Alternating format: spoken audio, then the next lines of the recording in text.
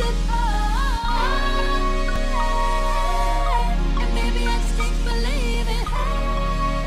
your girl Drknlvely, aka Robin, and welcome back to my channel. And if it's your first time seeing the mug, I'm gonna need you to go ahead and click that subscribe button, become part of the Dark Night Squad. We lit over here. I'm your good sis, you my good sis, and today it's another cooking video. Really quickly, it's already 9:12. We're gonna pretend that it's a little bit earlier. So we are going to do a quick meal today. I made this plenty of times. I absolutely love it. I found this recipe on Pinterest. If you don't follow me on Pinterest, you should follow me on Pinterest. You already know the name. It's Drknlvely. I'll put it across the screen. And I think the link for it is also down in the description. But it's like a pasta kale dish. It's a pasta kale dish. Literally, it doesn't have any meat in it. I've made a variation of this on my channel in the past. I think I made it with some squash. I believe so. So we're gonna do the same variation, but I have those oyster mushrooms in the refrigerator that I need to use that I don't wanna go to waste. So that's gonna be my meat substitute in this. And we're gonna cook it on the grill top. We're gonna season it up and grill it on the griddle. And we're gonna make a garlic lemon cheese sauce and toss it with some whole grain penne noodles. Honestly, I like to do spaghetti or linguine if I have it.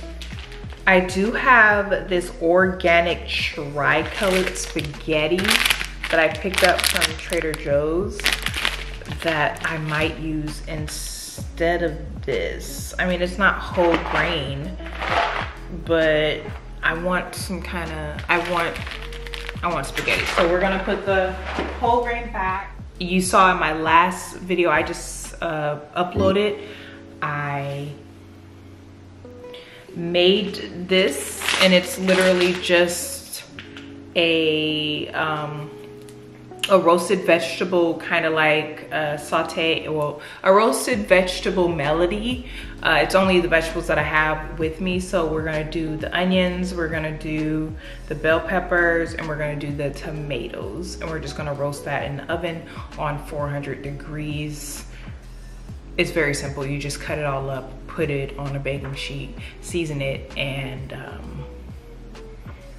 put it in the oven and let it toast to your liking. Everything else is going to be very simple. That's gonna take the longest. So let's go ahead and get that done while it's still not so late.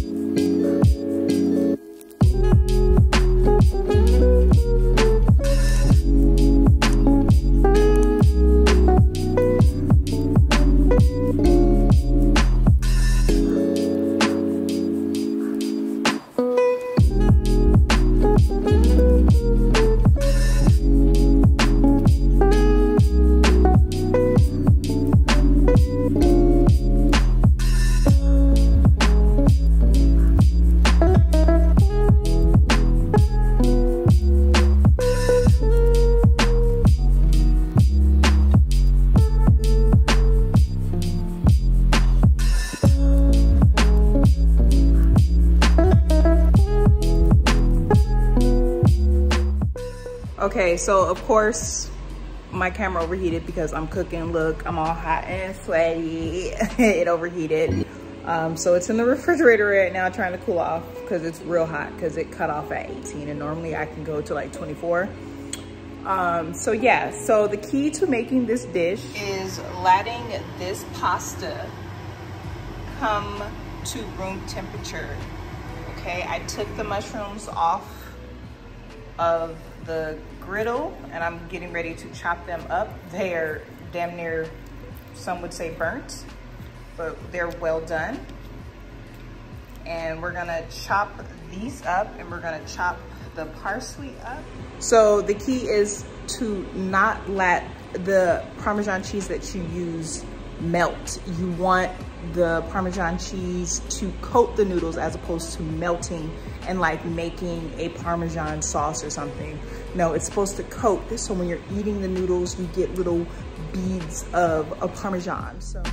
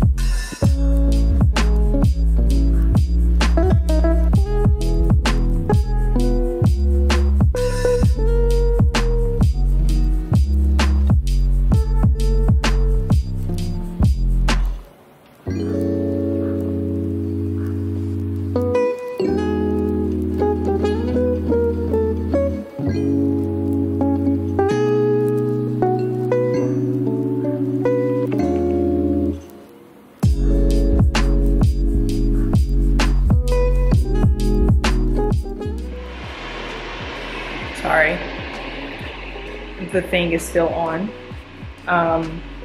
This is in no way a health conscious dish. I mean, it is, because there's no meat. The butter, the cheese, the olive oil, the oven roasted veggies, it all adds its own little flavor to it. So, more cooking videos for the 5 of y'all that be asking for them. Hope you guys enjoyed this. If you do try this, post on, you know, Instagram or something. Tag me. I would love to see it, recreate it. So yeah, once again, thanks. Any questions, comment down below. I'm hot and I'll see you in the next one. Bye.